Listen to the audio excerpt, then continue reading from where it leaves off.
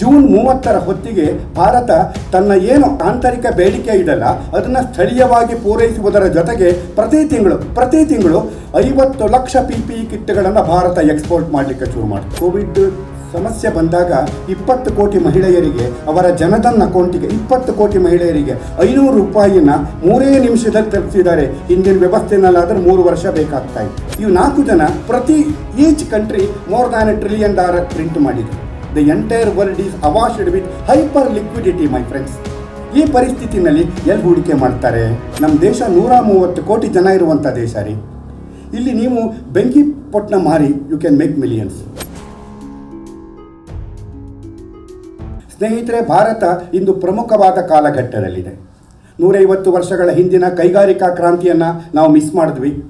40 ವರ್ಷಗಳ ಹಿಂದಿನ ಡಿಜಿಟಲ್ ಕ್ರಾಂತಿಯನ್ನು ನಾವು ಮಿಸ್ ಮಾಡಿದ್ವಿ. ನೀವು Y2K ಒಂದನ್ನು ಹೊರತುಪಡಿಸಿದ್ರೆ ಭಾರತ ಇಲ್ಲಿಯ ತನಕ ಯಾವುದೇ ಒಂದು ಪ್ರಗತಿಗೆ ಸಂಬಂಧಪಟ್ಟಂತಹ ಯಾವುದೇ ಕ್ರಾಂತಿಯಲ್ಲಿ ಭಾರತ ಇಂದಿನ ತನಕ ಭಾಗವಹಿಸಿಲ್ಲ. ಈಗ ರೈಟ್ ನಾವು ಭಾರತ ಈ ಒಂದು 6th ಜನರೇಷನ್ ಡಿಸ್ರಪ್ಟಿವ್ ಟೆಕ್ನಾಲಜಿ ಏನಿದೆ ಇದರ ಒಂದು ಕ್ರಾಂತಿಯಲ್ಲಿ ಇದೆ. ಈ ಒಂದು ವ್ಯವಸ್ಥೆಯನ್ನು, ಈ ಪರಿಸ್ಥಿತಿಯನ್ನು ನಾವು ಉಪಯೋಗಿಸ್ಕೊಂಡಿಲ್ಲ ಅಂದರೆ, ಭಾರತ ಇದರ ಅವಕಾಶವನ್ನು ಮ್ಯಾಕ್ಸಿಮಮ್ ಅಡ್ವಾಂಟೇಜ್ ತೆಗೆದುಕೊಳ್ಳಲಿಲ್ಲ ಅಂದರೆ we will miss this opportunity. And believe me, this is going to B the last opportunity. ಯಾವ ಕಾರಣಕ್ಕೂ ಮೋದಿ ಸರ್ಕಾರ ಈ ಒಂದು ಆಪರ್ಚುನಿಟಿನ ಮಿಸ್ ಮಾಡಲಿಕ್ಕೆ ತಯಾರಿಲ್ಲ. ಆದ್ದರಿಂದ ಕೋವಿಡ್ ಲಾಕ್ಡೌನ್ನ ಸಂದರ್ಭದಲ್ಲಿ believe it R not almost 1 ತಿಂಗಳ ಕಾಲ ದಿನಕ್ಕೆ 4 ರಿಂದ 5 ಮೀಟಿಂಗ್ಗಳು. ಒಂದೊಂದು ಮೀಟಿಂಗ್ ಅಂದರೆ ಒಂದು 10 ರಿಂದ 11 ಜನ, 50-60 ಜನ ಅಲ್ಲ, ನಾಟ್ ಲೆಸ್ ದ್ಯಾನ್ 3 hours. ಯೋಚನೆ ಮಾಡಿ, 1 ತಿಂಗಳ ಕಾಲ ತಜ್ಞರ ಜೊತೆ, ಉದ್ಯಮಿಗಳ ಜೊತೆ, ವಿಶ್ಲೇಷಕರ ಜೊತೆ, ಇಂಟೆಲೆಕ್ಚುವಲ್ಸ್ ಎಲ್ಲವರ ಜೊತೆಯಲ್ಲಿ ಡಿಸ್ಕಷನ್ ಮಾಡಿ ಆತ್ಮನಿರ್ಭರ ಭಾರತ ಅನ್ನೋ ಒಂದು ವ್ಯವಸ್ಥೆಯನ್ನು ತಂದಿರುವಂತಹದ್ದು. In fact this is not only A mission, ಇದು ಭಾರತದ ಉದ್ಯಮಿಗಳ ಸಾಮರ್ಥ್ಯ ಮತ್ತು ಈ ನೀವೇನು ಯುವಕರು ಇದ್ದೀರಲ್ಲ, ಎಂಪ್ಲಾಯೀಸ್, ಇವರ ಸ್ಕಿಲ್ ಸೆಟ್ಟಿನ ಉಪಯೋಗಿಸ್ಕೊಂಡು ಭಾರತವನ್ನು ಒಂದು ಮ್ಯಾನುಫ್ಯಾಕ್ಚರಿಂಗ್ ಪವರ್ ಹೌಸ್ ಮಾಡುವಂತಹ ಮಹತ್ವದ ಆಕಾಂಕ್ಷೆ ಇದೆ. ಸ್ನೇಹಿತರೆ, ಈ ಸಮಯದಲ್ಲಿ ಇತ್ತೀಚೆಗೆ ಪ್ರಧಾನಿಯವರು ಮಾತನಾಡುವಾಗ, I think it is on independence day, ಆವತ್ತು ಮಾತನಾಡುವಾಗ ವೋಕಲ್ ಫಾರ್ ಲೋಕಲ್ ಅನ್ನೋ ಒಂದು ವಿಚಾರದ ಬಗ್ಗೆ ಮಾತನಾಡಿದ್ರು. ಶುದ್ಧ ಕನ್ನಡದಲ್ಲಿ ಹೇಳೋದಾದರೆ, ಆದಷ್ಟರ ಮಟ್ಟಿಗೆ ನೀವು ಲೋಕಲ್ ವಸ್ತುಗಳನ್ನು ಖರೀದಿ ಮಾಡಿ ಅಂತ. ಸರ್ಕಾರ ಏನು ಮಾಡ್ತಾ ಇದೆ? Let us see. 26 ಸರಕುಗಳನ್ನು ಸರ್ಕಾರ ಇಂಪೋರ್ಟ್ ಲಿಸ್ಟ್ಗಳಿಂದ ಕಿತ್ತಾಕಿದೆ. ದಯವಿಟ್ಟು ಹುಡುಕಿ, ಅದನ್ನು ನೀವುಗಳು ಮ್ಯಾನುಫ್ಯಾಕ್ಚರ್ ಮಾಡ್ಬೋದು. ಈ ಥರ ಸಾಕಷ್ಟು ಅವಕಾಶಗಳು ಸಿಕ್ಕಿದೆ. ಇನ್ನು ಬೇಕಾದರೆ ಆ ವಸ್ತುಗಳನ್ನೆಲ್ಲ ಭಾರತದಲ್ಲಿಯೇ ಉತ್ಪಾದನೆ ಮಾಡಬೇಕು, ಅವರಿಂದನೇ ನಾವು ಖರೀದಿ ಮಾಡಬೇಕು. 200 ಕೋಟಿ ರೂಪಾಯಿಗಿಂತಲೂ ಕಡಿಮೆ ಮೌಲ್ಯದ ಕಾಮಗಾರಿಗಳು ಏನಿದೆ ಅದಕ್ಕೆ ಇನ್ನು ಮುಂದೆ ಗ್ಲೋಬಲ್ ಟೆಂಡರ್ಸ್ ಕರೆಯೋ ಹಾಗಿಲ್ಲ. ಅದರ ಅರ್ಥ ಏನು?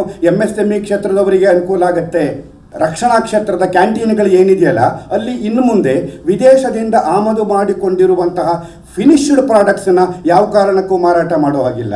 ಸರ್ಕಾರ ಸಾಕಷ್ಟು ಈ ಥರ ಸಾಧನೆಗಳನ್ನು ಮಾಡಿದೆ ಸ್ನೇಹಿತರೆ. ಸ್ವಲ್ಪ ಇದಕ್ಕೆ ನಾವು ಸಹ ಸಹಕಾರ ಕೊಡಬೇಕು. ಸ್ಮಾಲೆಸ್ಟ್ ಎಕ್ಸಾಂಪಲ್ ಹೇಳೋದಾದರೆ, ಗಣೇಶ ಹಬ್ಬದ ದಿನ ನಾವು ಪೂಜೆಗೆ ಇಟ್ಕೋತೀವಲ್ಲ ವಿಗ್ರಹ ಪ್ರತಿಮೆ, ಅದು ಸಹ ನಮಗೆ ಚೀನಾದಿಂದ ಬರಬೇಕಾಗಿದ್ದಿಲ್ಲ ಅಲ್ವಾ?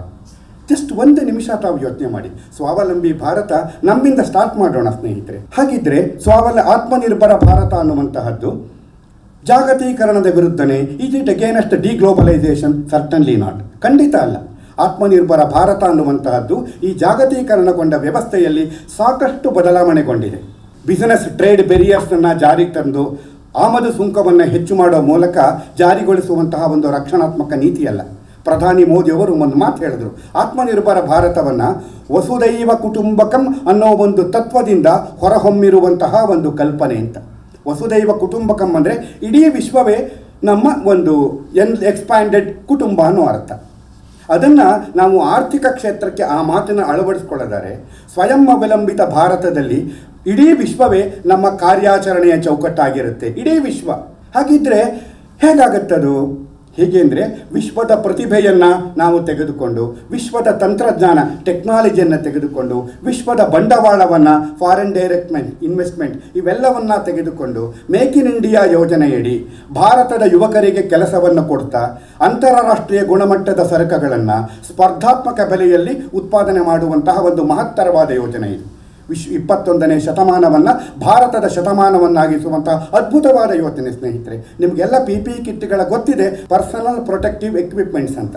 March 2020 ನೆನಪಿಟ್ಕೊಳ್ಳಿ, Covid ಪೀಕಲ್ಲಿತ್ತು. ಆ ಸಮಯದಲ್ಲಿ ನಮ್ಮ ದೇಶದಲ್ಲಿ ಒಂದೇ ಒಂದು PPE ಕಿಟ್ ಉತ್ಪಾದನೆ ಆಗ್ತಿರಲಿಲ್ಲ. Not even one PPE kit. All the demands var met by imports. All the demands. ಮೇನಲ್ಲಿ ಭಾರತ ಪ್ರತಿ ತಿಂಗಳು 15 ಲಕ್ಷ PPE ಕಿಟ್ಗಳ ಉತ್ಪಾದನೆ ಆರಂಭ ಮಾಡ್ತು. ಜೂನ್ 30, 2020. ಜೂನ್ 30 ಹೊತ್ತಿಗೆ ಭಾರತ ತನ್ನ ಏನು ಆಂತರಿಕ ಬೇಡಿಕೆ ಇದೆಯಲ್ಲ ಅದನ್ನು ಸ್ಥಳೀಯವಾಗಿ ಪೂರೈಸುವುದರ ಜೊತೆಗೆ ಪ್ರತಿ ತಿಂಗಳು 50 ಲಕ್ಷ PPE ಕಿಟ್ಗಳನ್ನು ಭಾರತ ಎಕ್ಸ್ಪೋರ್ಟ್ ಮಾಡಲಿಕ್ಕೆ ಶುರು ಮಾಡ್ತು. ಯಾಕೆ ಎಕ್ಸ್ಪೋರ್ಟ್ ಆಯಿತು ಅಂದರೆ ಭಾರತದ PPE ಕಿಟ್ಗಳ ಗುಣಮಟ್ಟ ಅಂತಾರಾಷ್ಟ್ರೀಯ ಗುಣಮಟ್ಟ ಇದ್ದಿದ್ದು ಮಾತ್ರ ಅಲ್ಲ, ಅದರ ಜೊತೆಗೆ ಡಿಸ್ಕೌಂಟು 15% ಕಡಿಮೆ ಇತ್ತು. ಯೋಚನೆ ಮಾಡಿ. ಈ ಕಾರಣಕ್ಕೋಸ್ಕರ ಯಾವ ಭಾರತ ಮಾರ್ಚ್ನಲ್ಲಿ ಒಂದೇ ಒಂದು PPE ಕಿಟ್ಟನ್ನು ಉತ್ಪಾದನೆ ಮಾಡ್ತಿರ್ಲಿಲ್ವೋ ಅದೇ ಭಾರತ ಮುಂದಿನ 4 ತಿಂಗಳಲ್ಲಿ ಇಂಪೋರ್ಟ್ ಮಾಡ್ಕೊಳ್ಳೋದನ್ನು ನಿಲ್ಲಿಸಿ ಎಕ್ಸ್ಪೋರ್ಟ್ ಮಾಡೋ ಲೆವೆಲ್ಲಿಗೆ ಬಂತು. I think this is the best example ಅಂತ ನನಗೆ ಅನ್ಸುತ್ತೆ. ಎರಡನೇದಾಗಿ ವೆಂಟಿಲೇಟರ್ಸ್ ಕೇಸ್ ತಗೊಳ್ಳಿ. Same thing. ನಮ್ಮಲ್ಲಿ ವಿ ವರ್ ಇಂಪೋರ್ಟಿಂಗ್. ಜೂನ್ನಲ್ಲಿ ಇವತ್ತು ನೋಡಿ ಇಂಡಿಯಾ ಎಕ್ಸ್ಪೋರ್ಟ್ ಮಾಡ್ತಾ ಇದೆ. ಅದೊಂದೇ ಅಲ್ಲ, IIT ರೂರ್ಕಿ ಅಂತ ನೀವು ಕೇಳಿರ್ಬೋದು. ಅಲ್ಲಿ ಜಗತ್ತಿನಲ್ಲಿ ಅತಿ ಕಡಿಮೆ ಬೆಲೆಯ ವೆಂಟಿಲೇಟರ್ ಪ್ರಾಣವಾಯು ಅನ್ನೋ ಒಂದು ಬ್ರ್ಯಾಂಡನ್ನು ಡೆವಲಪ್ ಮಾಡಿದ್ದಾರೆ. Is this not an achievement? Bharat ಪ್ರತಿ ವರ್ಷ $10 ಬಿಲಿಯನ್ ಅಂದರೆ ಸುಮಾರು 74,000 ಕೋಟಿ ರೂಪಾಯಿಯ 15 ಮಿಲಿಯನ್ ಟನ್ ಖಾದ್ಯ ತೈಲವನ್ನು ಆಮದು ಮಾಡಿಕೊಳ್ತಾ ಇದೆ. $10 ಬಿಲಿಯನ್. ಯೋಚನೆ ಮಾಡಿ ಸ್ನೇಹಿತರೆ. ಸರ್ಕಾರ ಆಯಿಲ್ ಸೀಡ್ ಮಿಷನ್ ಯೋಜನೆಯಡಿ ಈ ಖಾದ್ಯ ತೈಲದ ಆಮದನ್ನು ಗಣನೀಯವಾಗಿ ಕಡಿಮೆ ಮಾಡಲಿಕ್ಕೋಸ್ಕರ ಒಂದು ರಚನಾತ್ಮಕ ಯೋಜನೆಯನ್ನು ತರಲಿಕ್ಕೆ ಸದ್ಯದಲ್ಲೇ ತರುತ್ತೆ. Why don't you think about it? ಇದರಲ್ಲಿ ಸಾಧನೆ ಮಾಡೋರು ನಿಮ್ಮಲ್ಲಿ ಬೇಕಾದಷ್ಟು ಜನ ಇರ್ಬೋದು ಸ್ನೇಹಿತರೆ. ಇದಕ್ಕೆ ಸಪೋರ್ಟಾಗಿ IIT ಅಲಮ್ನಾಯ್ ಕೌನ್ಸಿಲ್ ಅವರು 21,000 ಕೋಟಿ ರೂಪಾಯಿಯ ಲಾರ್ಜೆಸ್ಟ್ ಫಂಡ್ ಆತ್ಮನಿರ್ಭರ ಭಾರತಕ್ಕೆ ಸಪೋರ್ಟ್ ಮಾಡಲಿಕ್ಕೆ ಅವರು ಅದನ್ನು ಎಸ್ಟಾಬ್ಲಿಷ್ ಮಾಡಿದ್ದಾರೆ. You can use there benefits. In fact ಸ್ನೇಹಿತರೆ, ಸ್ವಾವಲಂಬಿ ಭಾರತ ಏನಿದೆ ಇದು ಒಂದು 5 ಆಧಾರ ಸ್ತಂಭಗಳ ಮೇಲೆ ನಿಂತಿದೆ. ಮೊದಲನೇದು ಆರ್ಥಿಕತೆ, ಎರಡನೇದಾಗಿ ಸಿಸ್ಟಮ್ಸು, ಮೂರನೇದು ಇನ್ಫ್ರಾಸ್ಟ್ರಕ್ಚರು, ನಾಲ್ಕನೇದು ಡೆಮೋಗ್ರಫಿ, ಯು ಪೀಪಲ್, ಐದನೇದು ಮೋಸ್ಟ್ ಇಂಪಾರ್ಟೆಂಟು ಬೇಡಿಕೆ ಮತ್ತು ಪೂರೈಕೆ ಸರಪಳಿ. ನಮ್ಗೆ ಯಾವ ರೀತಿ ಸಿಸ್ಟಮ್ಸ್ ಬಗ್ಗೆ ಮಾತನಾಡೋದಾದರೆ ನಮಗೆ ಯಾವ ರೀತಿಯ ಸಿಸ್ಟಮ್ಸ್ ಬೇಕು? ಹಿಂದಿನ ಪ್ರಧಾನಿ ರಾಜೀವ್ ಗಾಂಧಿ ಅವರು ಹೇಳಿದ್ದೇನೆ, ಐ ಕೋಟ್ ಇಟ್. ₹1 ಸಬ್ಸಿಡಿ ಕೊಟ್ಟರೆ 12.5 ಪೈಸೆ ಮಾತ್ರ ಜನರಿಗೆ ತಲುಪ್ತಾ ಇತ್ತು. ನಮಗೆ ಈ ರೀತಿ ಫೈಲ್ ಸಿಸ್ಟಮ್ಸ್ ಬೇಕಾ? ಕೋವಿಡ್ ಸಮಸ್ಯೆ ಬಂದಾಗ 20 ಕೋಟಿ ಮಹಿಳೆಯರಿಗೆ ಅವರ ಜನಧನ್ ಅಕೌಂಟಿಗೆ 20 ಕೋಟಿ ಮಹಿಳೆಯರಿಗೆ ₹500 3 ನಿಮಿಷದಲ್ಲಿ ತಲುಪಿಸಿದ್ದಾರೆ. ಹಿಂದಿನ ವ್ಯವಸ್ಥೆನಲ್ಲಾದರೆ 3 ವರ್ಷ ಬೇಕಾಗ್ತಾ ಇತ್ತು. ಅದರಲ್ಲಿ ಅರ್ಧಕ್ಕರ್ಧ ಅಲ್ಲ, 80% ಸೋರಿಕೆ ಆಗ್ತಿತ್ತು. ಇವತ್ತಿನ ಪರಿಸ್ಥಿತಿ ಏನು ಅಂದರೆ ಇವತ್ತು ಮಿಡ್ಲ್ಮನ್ ದಲ್ಲಾಳಿಗಳಿಲ್ಲ. ನಮಗೆ ಈ ರೀತಿಯ ಡಿಜಿಟಲ್ ವ್ಯವಸ್ಥೆ ಬೇಕು, ಹೌದಾ ಅಲ್ವಾ? ಯೋಚನೆ ಮಾಡಿ. Next let us speak about demography. I am speaking about you my dear friends. ನಮ್ಮ ದೇಶದಲ್ಲಿ 65% ಪಾಪ್ಯುಲೇಷನ್ ಇದೆಯಲ್ಲ, ಇವರು 35 ವರ್ಷಕ್ಕಿಂತ ಕಡಿಮೆಯವರು. ಇನ್ನೂ ಸ್ಪೆಸಿಫಿಕ್ಕಾಗಿ ಹೇಳೋದಾದರೆ 50% ಪಾಪ್ಯುಲೇಷನ್ನಿನ age it is below 25 years. ಇವರು ಎಲ್ಲರೂ ಸಹ ಬಹಳಷ್ಟು ಜನ ಹಿಂದಿ ಕಂಪೇರ್ ಮಾಡಿದ್ರೆ ಇವರು ಅಪಾರವಾದ ವಿದ್ಯಾವಂತರು. ಈ ಮಟ್ಟದ ವಿದ್ಯಾವಂತ ತರುಣರ ಜನಸ್ತೋಮ ಹೊಂದಿರುವಂತಹ ಭಾರತ ಮುಂದಿನ 30 ವರ್ಷಗಳಲ್ಲಿ ಖಂಡಿತ ಪ್ರಗತಿ ಬರುತ್ತೆ, ಯೋಚನೆ ಮಾಡಬೇಕಾಗಿಲ್ಲ. ಆದರೆ ಒಂದು ವಿಚಾರ ತಾವು ದಯವಿಟ್ಟು ನೆನಪಿಟ್ಕೊಳ್ಳಿ, 21ನೇ ಶತಮಾನ it is going to B A digital economy. The India skill report 2020 ಅಂತ. ಈಗ ಅದರಲ್ಲಿ ಏನಿದೆ ಅಂದರೆ ಇನ್ನು ಮುಂದೆ ಬರುವಂತಹ ಸಂಸ್ಥೆಗಳು ಏನಿದೆ ಅವರು 6th generation disruptive technologies, cloud computing, artificial intelligence, machine learning, data science, internet of things, quantum technologies ಈ ಎಲ್ಲ ಕ್ಷೇತ್ರಗಳ ಮೇಲೆ ಅವಲಂಬಿಸ್ಕೊಂಡಿರ್ತಾರೆ ಅಂತ. ಆದ್ದರಿಂದ ಯುವಕರು ಅವರ ಸ್ಕಿಲ್ ಸೆಟ್ಸನ್ನ ನಿರಂತರವಾಗಿ ಅಪ್ಗ್ರೇಡ್ ಮಾಡ್ಕೊಳ್ತಾ ಇರಬೇಕು. ನೆಕ್ಸ್ಟ್ MSMEಗೂ ಅನುಕೂಲ ಆಗುವಂತಹದ್ದು ಅಂದರೆ ದೇಶದ ಪ್ರಗತಿ. ನೆನ್ಪಿಟ್ಕೊಳ್ಳಿ ಸ್ನೇಹಿತರೆ, ಅಮೇರಿಕಾದಲ್ಲಿ ಏನು ಒಂದು ದೊಡ್ಡ ಇಂಡಸ್ಟ್ರಿಯಲ್ ಕ್ರಾಂತಿ ಆಯ್ತಲ್ಲ, ಅದು ಆರಂಭ ಆಗಿದ್ದು ಯಾವುದರಿಂದ ಗೊತ್ತಾ? Investment in railway sector.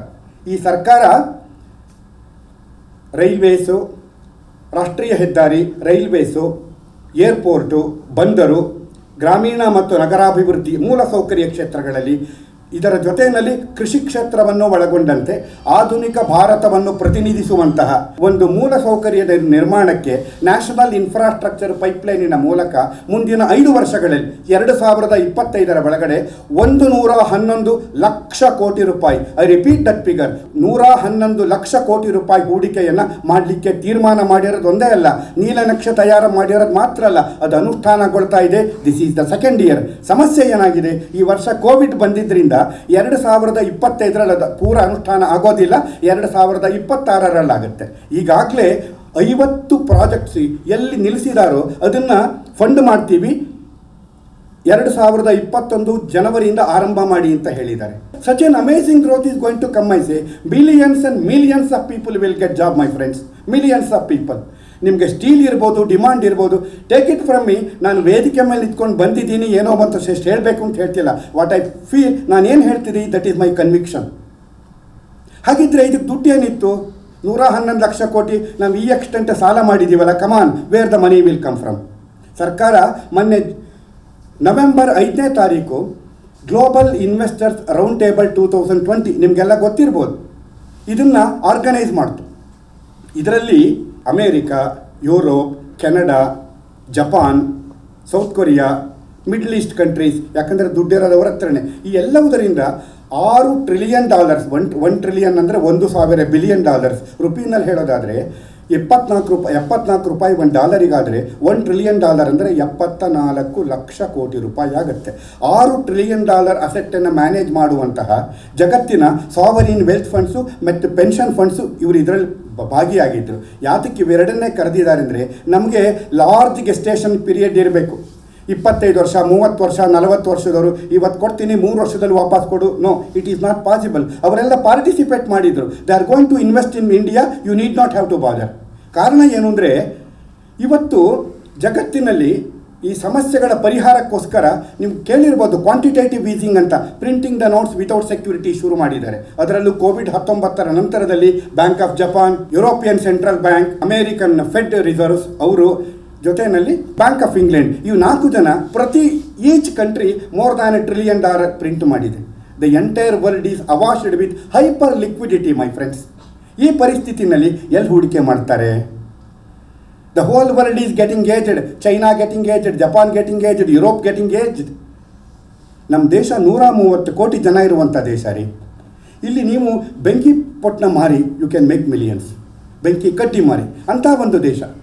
ಆದ್ದರಿಂದ ಈ ಸರ್ಕಾರ ಏನು ಹೇಳಿದೆ ಗೊತ್ತಾ? ಕಮಾನ್, we will give you opportunities. ಕೇಂದ್ರ ಸರ್ಕಾರ ನಿರ್ದಿಷ್ಟಗೊಳಿಸಿದಂತಹ ಮೂಲಸೌಕರ್ಯ ಕ್ಷೇತ್ರದಲ್ಲಿ ಹೂಡಿಕೆ ಮಾಡಿದ್ರೆ entire profit you get, what ever, whether it is in the form of interest ಇರ್ಬೋದು, ಡಿವಿಡೆಂಡ್ ಇರ್ಬೋದು, ಅಥವಾ ಕ್ಯಾಪಿಟಲ್ ಗೇನ್ಸ್ ಆಗಿರ್ಬೋದು, entire thing will be exempted from income tax. Come on, who will not invest?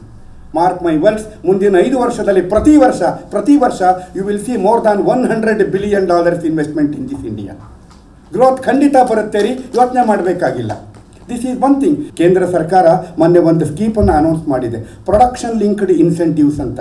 Bharat ದೇಶದಲ್ಲಿ ಇವತ್ತು ನೀವು ಮೊಬೈಲ್ಸ್ಗಳ ಉತ್ಪಾದನೆ, ಎಲೆಕ್ಟ್ರಾನಿಕ್ ಗೂಡ್ಸು, ಸೆಮಿ ಕಂಡಕ್ಟರ್ಸ್, ಇವೆಲ್ಲವುಗಳನ್ನು ಉತ್ಪಾದನೆ ಮಾಡುವಂತಹ ಸಂಸ್ಥೆಗಳು ಏನಿದೆ, ಅವುಗಳಿಗೆ ಇನ್ನು ಮುಂದೆ ಆಗುವಂಥ ಸೇಲ್ಸ್ ಮೇಲೆ 4-6% ಇನ್ಸೆಂಟಿವ್ಸ್, ಕ್ಯಾಶ್ ಇನ್ಸೆಂಟಿವ್ಸನ್ನು ಕೊಡ್ತಾರೆ. ಇದರ ಪರಿಣಾಮ ಏನಾಗಿದೆ ಗೊತ್ತಾ?